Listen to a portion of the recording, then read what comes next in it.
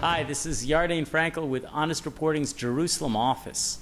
CNN did a video for the Olympics called Gaza Runners London Games Dream a Reality. Now, it's a very touching story about a young Palestinian woman who is competing in the Olympic Games despite the hardship of training under Israeli military rule. For many Palestinians, this is real life in the West Bank. Protests, tear gas, part of their constant struggle for an independent country. But amid this chaos, Palestinian athletes like Woroud Sawalha are being given the chance to run under the Palestinian flag. Now, let's skip the fact that this runner trained in Egypt, Jordan, and Quatar. Let's skip the fact that she's not from Gaza, despite the video's title. Let's focus on certain aspects of this video which are simply biased. Look at the backdrop. Let me show you.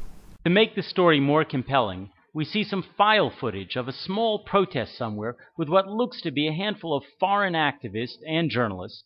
Of course, we have pictures of Israeli soldiers firing guns and a Palestinian waving a flag. This, we are told, is all part of the Palestinian struggle for an independent country. The struggle for an independent country? The Israeli government has invited the Palestinians to negotiate time and time again.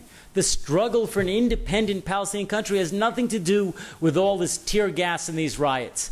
And a runner training in Egypt to compete for the Olympics has nothing to do with the tear gas that we see in the disturbances in this video. So I ask you, why does CNN feel the need to show this unrelated footage that has nothing to do with this runner in this piece? Could they be trying to convey sympathy for the Palestinian point of view at the expense of Israel?